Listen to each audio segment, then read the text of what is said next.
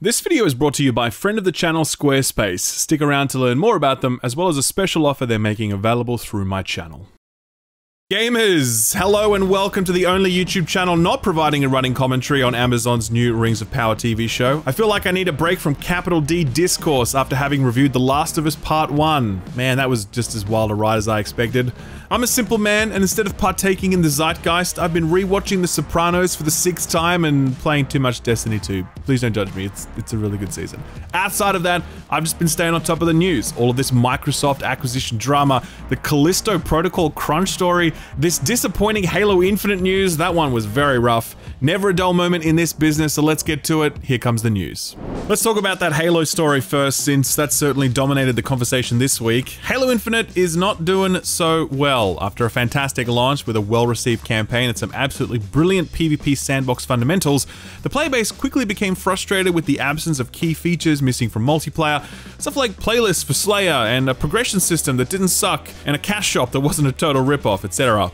Over time, those complaints would intensify owing to the glacially slow pace of updates. Halo Infinite was positioned as a live service, and while that is a new delivery model for Halo, sort of, it's not a new model for the games industry. Fortnite, Apex, Genshin, Destiny, and loads more have all nailed the live service model, and that's what people expect at this point, especially from a flagship franchise like Halo and a developer as well-resourced as 343. Despite this, things have been moving really slowly. We're only on Season 2 now, despite the game having been released some 10 months ago. There's a real dearth of new maps and modes, there's some key technical issues holding the game back, and the player base has stagnated, sitting at around 5k peak concurrent players on Steam daily. Compare that to, say, Apex Legends, which has around 450,000 peak concurrent players on Steam at the moment. Apex Legends is literally 100 times more popular than Halo. Kind of crazy when you put it that way. That brings us to this week's update, where 343 revealed that the map maker tool Forge is coming along really well. It's looking very ambitious, and it's definitely going to breathe some new life into the game. It is arriving before the end of the year. The flip side, though, is that the next season is being delayed until March next year. That means the current season will run for 10 months, an absolutely absurd length of time in the context of live service delivery. The other thing they announced was a real shocker. Couch co-op? It's been cancelled. That was after 343 swore black and blue that no future Halo game would ship without couch co-op, declaring it a flagship franchise feature. Not so much, I guess. And the craziest thing about that announcement is that someone figured out that couch co-op is already in the game. A workaround found by someone named Zenny on Twitter showed that you could boot up couch co-op on the Series X and it worked fine. Like, what? What? Why would you cancel this if it already works? I mean, I'm sure there's a reason for it. So 343, if you could please explain that, that would be great. This is very confusing. The delays, the cancellations, and the lack of content all led to the hashtag Fire343 to start trending on Twitter, as many were arguing that 343 has had their chance with Halo, and it was time to give it to another developer. Perhaps one of the Activision studios if Microsoft's acquisition deal goes through. So here's what I think. I really want the employees of 343 to have a job and be okay. I don't want to see any of them get fired because we aren't happy with Halo. But at the same time, this studio was founded in 2007, 14 years ago, with the express purpose of stewarding the Halo franchise. Many people say it's not fair to judge Halo Infinite yet. We need to give 343 more time to stand up the live service elements. This game has been in development for 7 years, more probably, and 343 have had this franchise for 14 years. Look at where it is now. Halo 4 was not great. The Master Chief Collection was a disaster at launch. Halo 5 was very bad. Halo Infinite's campaign was very middling. And the multiplayer side of things, outside of those awesome sandbox fundamentals, the content, the modes, the whatever, all of that is quite dire in the context of what the market is delivering elsewhere. I look at Guerrilla Studios. That is a studio that was forced to churn out Killzone games for several years, and some of them were okay, and some of them completely sucked. And then Sony just let them make whatever they wanted to make, and then we got Horizon Zero Dawn. I would love to see Microsoft set 343 free and let them try their hand at something else, in part because I think it would be good to let them flex their muscle outside of this franchise, but also because I don't think they're the right studio for this franchise at this point, and I think it would be good to give another studio a shot at it. Anyway, that's my take. Let me know what you think below. Changing gears now, let's talk about a game that was directly inspired by Halo's sandbox, Splitgate. This arrived on the scene back in 2019, and it really didn't make much of an impact 2 years later though, the game was picked up by a handful of streamers and then it absolutely exploded, completely taking over the competitive shooter scene for a brief window. Those developers were smart. They struck while the iron was hot and secured a boatload of additional funding for their studio, which was to be reinvested in the game. That is happening, but not in quite the way we imagined. This week, the developers took to Twitter to announce that they were essentially wrapping up development on Splitgate so they could focus on a new game. Quote, "After careful consideration and much deliberation, the 1047 Games team has determined that in order to build the game fans deserve and to build it in a way that isn't trying to retrofit and live operate an existing product, we are ending feature development of Splitgate. We're turning our attention away from iterative, smaller updates and going all in to focus on a new game in the Splitgate universe, which will present revolutionary, not evolutionary, changes to our game. It will be a shooter, it will have portals, it will be built in Unreal Engine 5, oh, and it'll be free." End quote. This is a pretty good move, I think. Splitgate is a very cool concept and it plays really well, but it does look a little dated at this point, and with all the money these guys have secured, what better way to spend it than on a rebuilt Splitgate experience, future-proof thanks to Unreal Engine 5. It's no doubt some years away, but it feels like the sort of thing worth waiting for. Best of luck to the dev team. It's always nice to see indie projects achieve this sort of success. Hey, let's check in on that whole Microsoft Activision Blizzard acquisition mess. Oh boy, I really thought we'd seen the back of this, like no more drama, no more leaked emails or submissions full of juicy details. Turns out I was wrong. This week, the UK Competition and Markets Authority, their industry watchdog, has determined that the acquisition deal should be subject to further scrutiny, owing to the fact that it may affect competition in the United Kingdom. As a result, the deal will be subject to a more intensive Phase 2 investigation, unless Microsoft and Activision Blizzard can, quote, "offer acceptable undertakings to address these competition concerns," end quote. Oh boy, Jim Ryan licking his chops at all this. The news prompted Uncle Phil to get on the charm offensive. In a blog post titled "Gaming for Everyone Everywhere," Phil sought to put minds at ease about the potential acquisition by promoting the accessibility of Xbox's platforms and services, saying that they plan to focus on mobile in order to reach more players, and they'll put major IPs like Overwatch, Diablo, and Call of Duty on Game Pass, making those titles easier to play than ever before. He also reiterated what he said earlier about Call of Duty remaining a multi-platform game supporting crossplay, but he's notably never put a time frame on that, which is a curious exemption when talking about exclusivity windows. The plot thickened days later when Tom Warren of The Verge dropped a bombshell report saying that Phil Spencer had sent an email to Jim Ryan of Sony saying that Call of Duty would remain a multi-platform game for, quote, "several more years," end quote. That is a very, very unspecific time frame. What is several? 2? 5? 7? It's almost never 7. The clearest implication that can be drawn from this is that Call of Duty will, at some point, become an Xbox exclusive, which probably isn't what regulators want to hear at this stage of the proceedings. Both Phil Spencer and Bobby Kotick have made public utterances that the regulatory approval process is going ahead as expected, but you do have to wonder how much this level 2 inquiry might throw a spanner in the works. Speaking of acquisitions, there were some other ones this week. It looks like David Cage got his wish because his studio, Quantic Dream, has been acquired by Chinese-based NetEase, best known for Diablo Immortal. Love it.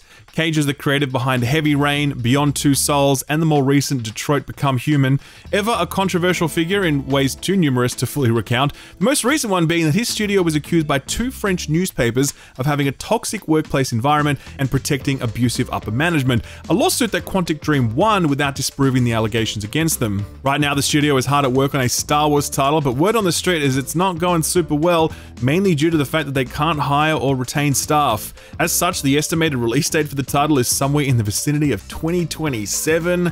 Ouch. Best of luck, NetEase. This is a very risky purchase. The other acquisition wasn't an acquisition per se, rather just an investment, but it's an interesting one. Small-time, up-and-coming, hidden gem indie dev From Software are really turning heads lately. Their most recent release, Elden Ring, has sold a moderate number of copies, and it's got some pretty good review scores too. Good job, team. Keep it up. FromSoft may be unknown to you and I, but they're certainly not unknown to Tencent and Sony, who this week bought a big fat chunk of them. Together they acquired about 30% of the Japanese-based developer, with the split favoring Tencent and the purchase price in the vicinity of $260 million US. Miyazaki says he plans to invest the money in FromSoft's upcoming NFT project, to which gamers responded, "What the fuck? I love NFTs now. They're like the Dark Souls of JPEGs." I'm joking. Thankfully, Miyazaki does not fuck with NFTs, at least as far as we know. FromSoft say the money will be put towards future ambitious projects. That is awesome. They also talk about taking the Elden Ring franchise beyond the realm of just video games. That too is awesome. There have been questions asked about whether or not this might indicate that future FromSoft titles would be PlayStation exclusive. That's not impossible, see Bloodborne, but if that does occur, it would be a separate agreement that is only tangentially related to this ownership deal. Given how well Elden Ring has sold across all platforms, I think it's unlikely that FromSoft are going to want to go back down the platform exclusive path again. Hey, let's do that Calisto Protocol story now. Real bummer this one, because to this point, there's been nothing but unequivocal, uncomplicated hype for this game. It's the team who made the original Dead Space, or at least some of them. They got screwed over by EA, but they managed to regroup, form their own studio, and they're making a spiritual successor to Dead Space, while EA are working on a remake of Dead Space. Everyone was pulling for these guys since it's a comeback story, it's an underdog story, and it doesn't hurt that the game looks absolutely fantastic. Enter Glenn Schofield, who in a moment of what I can only assume was the giddiness that comes from extreme exhaustion, tweeted this out, quote, "I only talk about the game during an event. We're working 6 to 7 days a week. Nobody's forcing us. Exhaustion, tired, COVID, but we're working. Bugs, glitches, performance fixes, one last pass through audio. 12 to 15 hour days. This is gaming. Hard work. Lunch, dinner, working. You do it because you love it," end quote. This was a very bad tweet. It was a studio boss effectively glorifying crunch at a time when the industry is very alive to this sort of stuff and has very little tolerance for it. If it were happening but he wasn't crowing about it, that would be bad enough. But for him to openly celebrate a culture that has people working through meals, working through COVID, dude, this one should have stayed in the drafts. The backlash was immediate and immense, with both fans and the media putting him on blast. He quickly deleted the tweet and issued a follow-up saying, quote, "Anyone who knows me knows how passionate I am about the people I work with. Earlier I tweeted how proud I was of the effort and hours the team was putting in. That was wrong. We value passion and creativity, not long hours. I'm sorry to the team for coming across like this," end quote. It must be said that to this point, there haven't been reports of crunch or a hostile work environment at Striking Distance Studios, but this sort of tweet does imply a management culture where that sort of thing would be possible. Ideally, it'd be good to hear directly from Striking Distance staff themselves about whether or not crunch is happening, and if it is, just delay the game. We're still gonna buy it, even if it releases after the Dead Space remake, okay?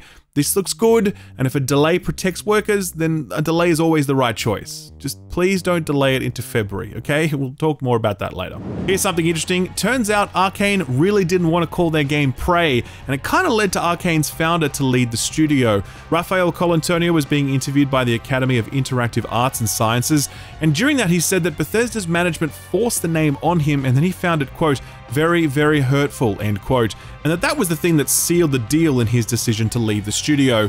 Quote, "I'm grateful that a company will give me the means to make a game and trust my ability with so many millions of dollars. I'm grateful for that, but there is a bit of the artistic, creative side that is insulted when you tell this artist your game is going to be called Prey.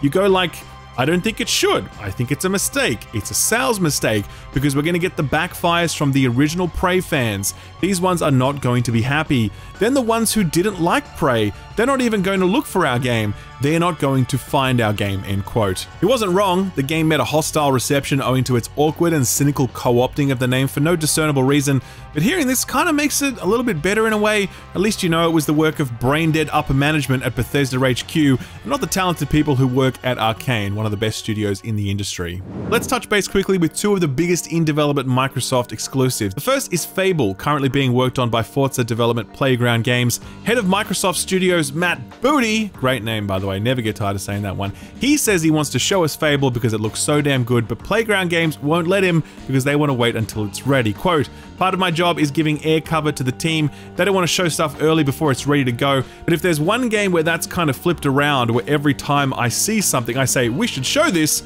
it's Fable, because there's lots of cool stuff. That being said, the team has made it very clear that I'm not going to be able to show anything until it's ready," end quote. That is encouraging. Playground are a fantastic studio who have essentially conquered the racing genre this past generation, and it'll be great to see them step into a new creative space. Finally, Perfect Dark. This one is in trouble, but not if you ask Matt Booty. You might remember that this was initially going to be delivered by the world's first quadruple A studio, The Initiative, but a raft of departures and some project management issues have necessitated the inclusion of Crystal Dynamics into the mix, and it's rumored that they've essentially taken over management of the project at this point. Booty dismissed this, saying, quote, "We just did this big partnership with Crystal Dynamics, and I've read online that this must mean there's a problem. It's quite the opposite. You've got this veteran team at Crystal Dynamics and a big AAA team with over 100 people that become available. Of course we want to work with them, particularly if they've made a game like that before," end quote. It's worth noting that Videogames Chronicle head Andy Robertson took to Twitter to refute this assertion, saying that he has definitely heard about plenty of problems at the initiative, namely cultural ones leading to an exodus of staff. So yeah, you might say that Perfect Dark's development is far from perfect.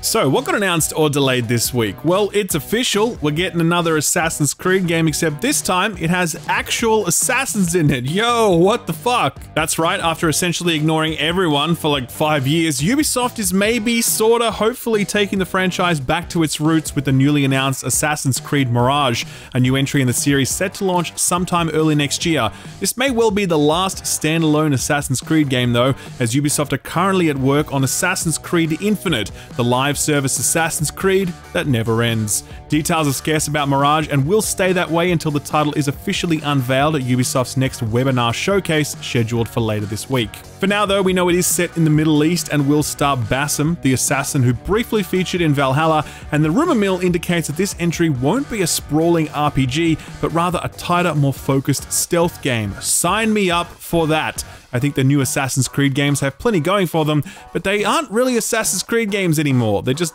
big, historically themed open-world RPGs with a few AC decals slapped on them for good measure. A storyline focused on the assassins, gameplay focused on actual stealth, a campaign that doesn't run for 900 hours. These things would all be music to my ears, and I hope they're all true. We'll find out later this week during Ubisoft Forward. Hey, this looks pretty cool.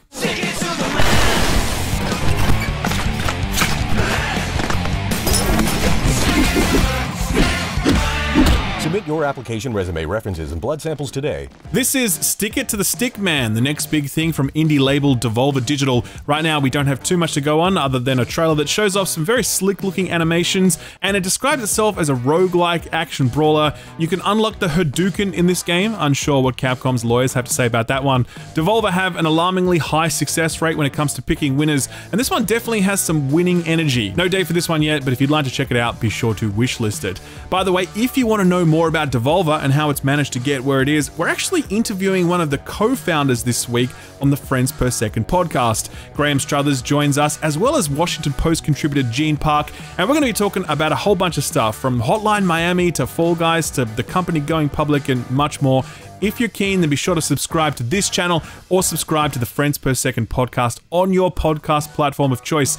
I'll leave a link to all of that below the like button. All right, back to the announcements. Lost Eidolons. Now, I played this during the recent Steam Next Fest, and it was really good. It's very much Fire Emblem, but for PC and without the anime vibe, but the production values are really high for an indie title, and I really like the gameplay, and yeah, this could be cool. It just got an official release date, October 13th, exclusive to PC, at least for now. So this next one isn't an announcement per se, more of an observation from a keen-eyed Redditor. We know that IO Interactive, makers of the hit Hitman series, geez, Hitman sounds like an anime. Anyway, we know that IO are working on both a James Bond game and a new IP called Project Dragon. Redditor Awkward96 looked at the company's recent financial reports and noted that IO were warning investors about depressed profits over the next 2 years owing to no major releases, indicating that both projects won't arrive until after 2025. By that stage, we should have a new James Bond. That'd be cool. Please not Tom Holland though. He's already Spider-Man and Nate Drake. He's full up, okay? He's busy. Maybe Chris Pratt.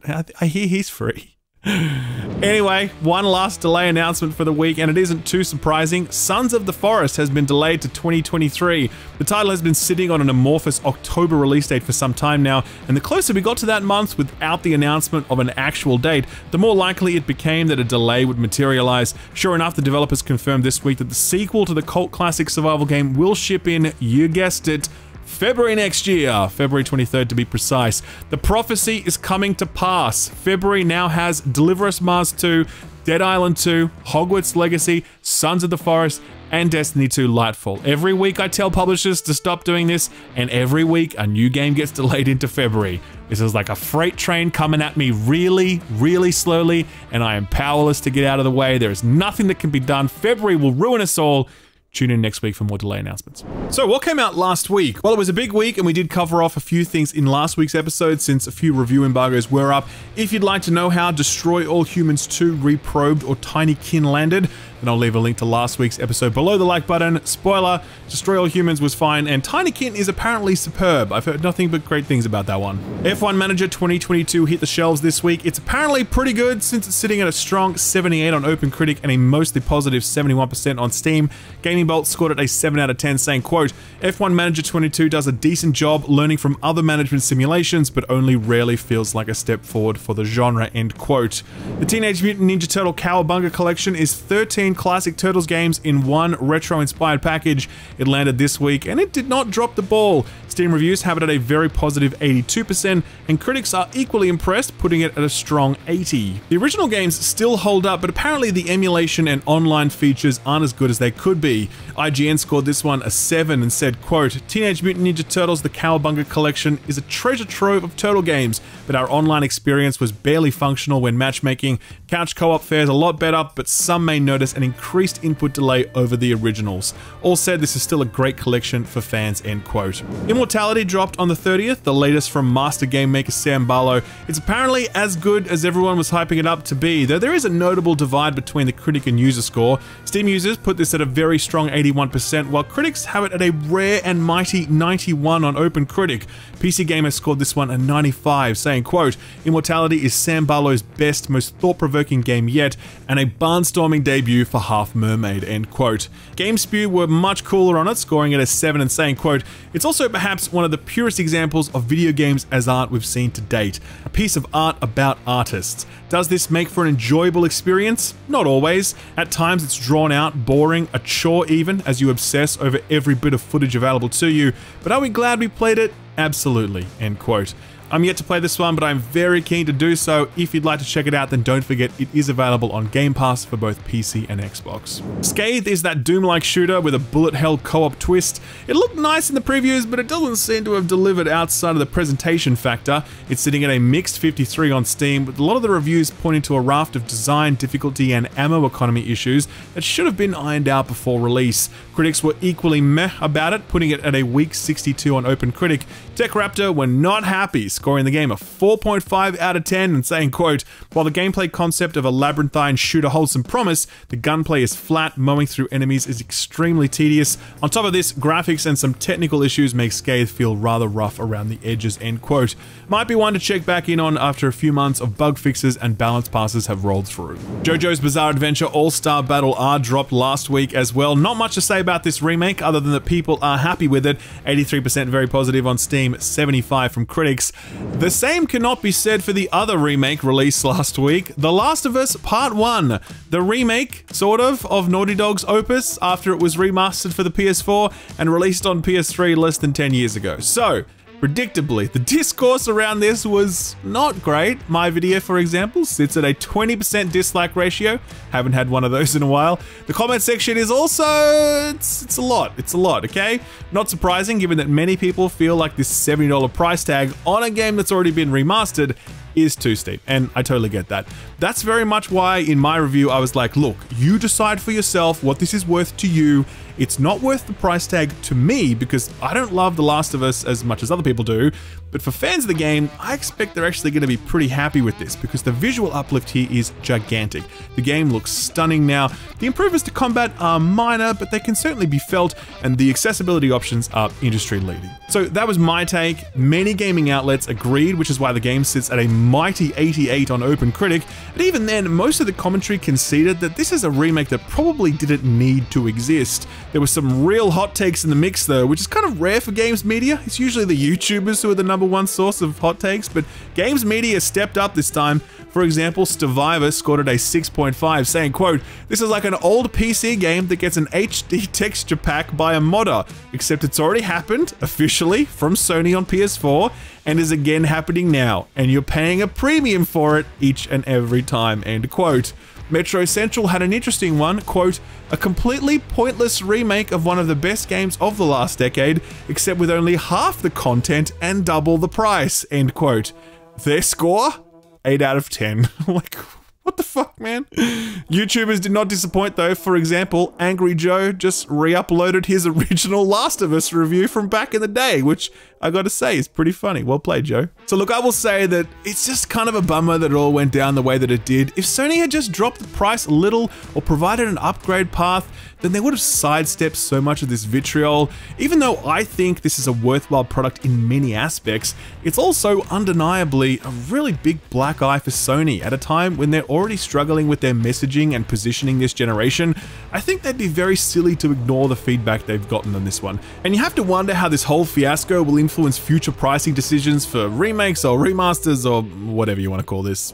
So what's coming out this week? You all remember Temtem? It burst on the scene nearly 2 years ago in early access and showed us a vision of what Pokemon could be like if Game Freak actually tried. Some evolved systems, some updated visuals, seamless co-op multiplayer, and a bunch of other stuff. And this was just in the first phase of early access. Since then, the game has received multiple updates and is shipping 1.0 on all platforms today. If you love your pocket monster video games, I implore you to give this one a shot. There's a lot here and I don't think you'll be disappointed. Gloomwood is one that I've had on my radar for a while now. It comes from retro label New Blood Interactive, who have a fantastic strike rate at this point. The demo for this during the recent Steam Next Fest was excellent. It's an immersive sim at a time when the genre is kind of dying out, so it's a release well worth supporting. It's hitting early access today, exclusive to the PC. Circus Electrique is an interesting looking one. It's a turn-based RPG, but it has a Victorian era circus steampunk automaton mashup thing going on.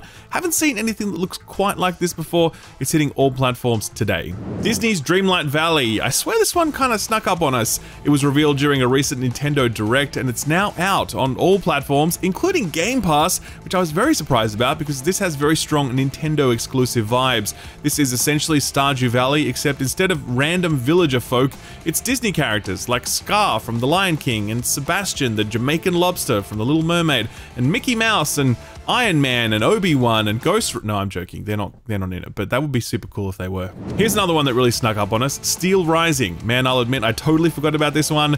This is the next thing from Spiders, the team who gave us Greedfall. Now, given how well Greedfall did commercially, I would have expected their next title would have a lot more marketing pump behind it, but I swear I've heard absolutely nothing about this title since its announcement last year.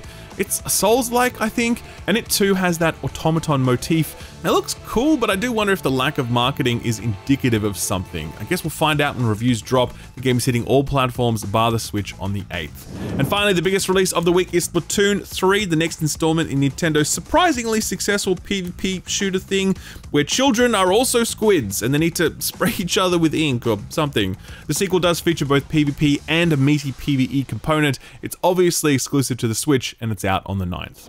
Hey, put this on your radar.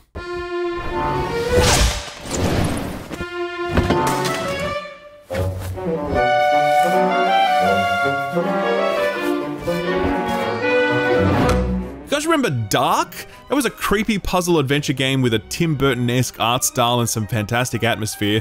The developer gained some fame back then for publicly turning down an Epic Games exclusive deal at a time when hostility to Epic's push was running red hot.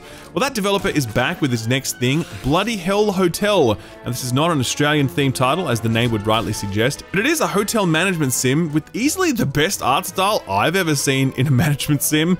Renovate, decorate, and manage your hotel, all in first person. And don't forget to fend off the undead hordes who have taken up residence in your basement, since nothing is going to tank your Expedia rating faster than your guests being eaten in their sleep. Bloody Hell Hotel doesn't have a release date yet, but if you'd like to wishlist it, you can do that. That always helps developers out in a big way. If you want to do that, I'll leave a link to it over on my Steam Curator page, which also has links to all of the Put This On Your Radar stuff I've covered in the past. I'll leave a link to all of that below the like button. Sort of free stuff time now, and we are at the start of a new month, which means it's time to get paid. Or at least get a lot of sort of free stuff. And I gotta tell you, this month, as far as month goes, this is definitely one of the better ones. Some really awesome stuff here. So let's start out with Old Mate Epic first. Right now you can still grab some in-game items for free-to-play Dodgeball Brawler Knockout City. You can get nautical-themed exploration game Submerged Hidden Depths, and you can also get Shadow of the Tomb Raider, the concluding chapter in Crystal Dynamics' rebooting of the seminal PS1 era title. Grab those quick though, because later this week they'll disappear, replaced by some in-game items for Realm Royale Reforged, which I think is that Paladins Battle Royale game. The other one is 100 Days, which is a winemaking simulator. If Power Wash Simulator was a little too working class for your taste, then hopefully this will be bougie enough for you. The Game Pass refresh has been live for a little while now. Major callouts include Immortality, Immortal Phoenix Rising, Grid Legends, Tinykin, and Death Stranding. They said it would never come to Xbox, and they were sort of right, but it is on Game Pass for PC at least. Games with Gold is back, and as always, it's a bit of a mixed bag. Gods Will Fall is not great, but rhythm game Double Kick Heroes kinda is. Thrillville lets you build the theme park of your dreams, but everyone else's nightmares. And Portal 2 is Portal 2, man. I don't know what you can say about it at this point. We've all played it, but if by some miracle you haven't, well, now you can. PS Plus games for the month definitely do not disappoint. For the PS5, you're getting Toem. I know this is going to disappoint a lot of people since it's far from a AAA blockbuster, but this is actually a really nice little title. I played it. It's a photography-themed adventure and puzzle game. Wonderful art, clever puzzles, tightly written. It's a small package, but it's definitely worth your time. Outside of that, Grand Blue Fantasy Versus is an anime fighter, and Need for Speed Heat is apparently really good. A real return to form for the franchise, according to most of the reviews, and hopefully something to whet our appetites ahead of the rumored Need for Speed game arriving later this year. That was the PS Plus lineup, but don't forget we've also got the PS Extra lineup if you've signed up for that extra tier. Very strong showing this month, headlined by Deathloop, which I did not enjoy, but a lot of people liked it, so there you go. AC Origins is there, Watch Dogs 2, Dragon Ball Xenoverse 2, Spiritfarer Farewell Edition, and the excellent Chicory, A Colory Tale. That was on many Game of the Year lists last year, not one to miss. Finally, Twitch Prime. While Sony are letting you play Assassin's Creed Odyssey as part of their subscription service, Uncle Jeff is giving it to you, so long as you're a Twitch Prime subscriber. That's not all though, Football Manager 2022 is in the mix, as is Shadow of Mordor, which is interestingly timed given that Amazon are doing everything in their power to pump their Rings of Power TV show, which they spent $1 billion on, and they really want to make sure they get their money back. All that and more is up on Twitch Prime right now. Go and grab it before it disappears at the end of the month. Our feel-good story for the week takes us to a world that I'm sure most of us are unfamiliar with. Farming equipment. Recently, we're all pretty pissed off to learn that BMW are charging a subscription fee for seat warmers. Thanks, Todd. Your legacy lives on. As reported by PC Gamer, it turns out this sort of thing is actually really common in the world of farming equipment, since manufacturer John Deere has an effective monopoly, and they don't let farmers repair their own equipment. They essentially lock farmers out of the equipment that they own with complicated software, and the only people who can fix it is John Deere technicians, who of course require payment for their services. At a recent security convention in Las Vegas called DEF CON, an Australian hacker by the name of Sick Codes demonstrated that it was possible to jailbreak the control unit on a John Deere tractor, and he did it in the most awesome way possible, by getting it to run a farming-themed modded version of Doom. That's right, calculators, refrigerators, and treadmills can all run Doom, and to that list, you can now add tractors. The mod was courtesy of New Zealand-based modder Skelligant, and I really think it belongs in a museum, because using a modded version of Doom to publicly shame $1 billion corporation into treating farmers better is very based, and we shouldn't forget that anytime soon. And that's the show, ladies and gents. Like I said, Frames Per Second is going up this weekend on the channel. I may have a little preview up this week as well for a little title I'm excited about. Definitely a lot of content hitting over the next few weeks and months as we descend into the madness of the release season. So if you want to be here for it, then be sure to hit the subscribe button and ding the notification bell. If for some unknown reason you happen to have enjoyed this video, then please do drop it a like. That always helps me out in a big way. Thank you as always for your time, and a big thank you to this week's sponsor, Squarespace. Alright, so I don't know if any of you are interested in making gaming content or doing games journalism or whatever, but if you are interested in that and you're finding it tough to get a foot in the door somewhere, then can I suggest you start writing?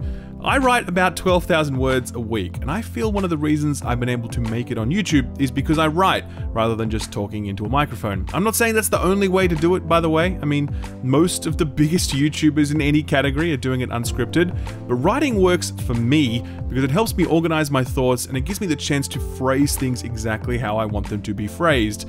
If you're interested in doing any writing but you've got no one to publish you, then maybe think about starting a blog, just a space where you can put your thoughts down on a page, share them with people, maybe even have something to point to if you do ever apply for a job somewhere.